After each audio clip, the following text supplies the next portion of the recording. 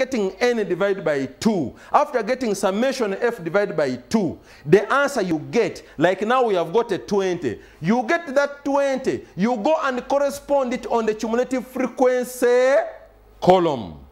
Cumulative frequency column is here. We are going to get this 20. We come to this column here. We see where that 20 can lie. We see where that 20 can slip. We see where that 20 can be accommodated.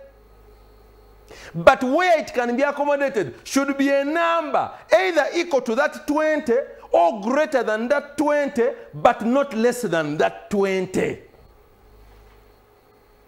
Are we together? We are going to get this 20. We go and correspond it on the cumulative frequency column. We are going to look for where that 20 can lie, where it can slip, where it can be accommodated.